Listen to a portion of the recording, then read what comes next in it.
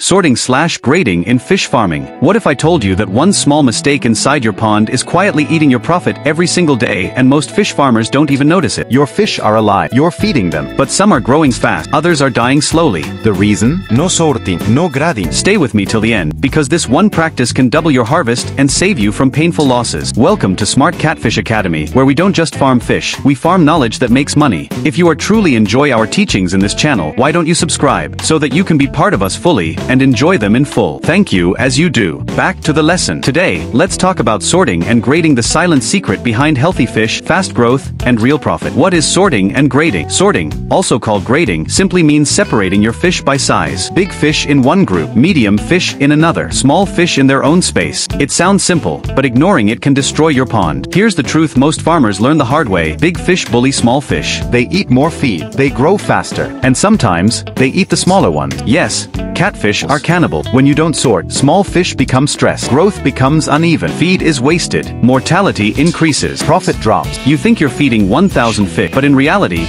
only 300 are enjoying the feed. Facts, scientific backing. Research shows that size difference increases stress levels in fish. Stressed fish grow slower, fall sick easily. Convert feed poorly, that means higher feed cost, longer production time, and lower harvest. Sorting reduces stress and improves feed conversion ratio, FCR. Better FCR equals more weight with less feed. That's money in your pocket. When to sort? You should sort your fish, first time, 2 to 3 weeks after stocking. Then, every 2 to 4 weeks. Depending on growth rate. Don't wait until the pond looks bad. By then, damage has already been done. How to sort? Practical steps. Here's how smart farmers do it. 1. Reduce feeding 1 day before sorting. 2. Use a grading net or sorting table. 3. Handle fish early morning or evening. 4. Work fast but gently. 5. Return fish to clean, well-oxygenated water. Never sort under hot sun. Heat plus stress equals death. Reality check. Many farmers say, I don't have time. I don't want stress. It looks risky. But what's riskier? Spending money on feed that doesn't work. Losing fish without knowing why. Harvesting uneven sizes that buyers reject. Sorting is not stress. Not sorting is the real danger. Benefits, clear wins. When you sort properly, fish grow evenly. Feeding becomes effective. Cannibalism reduces. Mortality drops. Harvest size improves. Profit increases. Your pond becomes calm. Your fish become healthy. Your business becomes predictable. If you want to farm fish like a hobby, ignore sorting.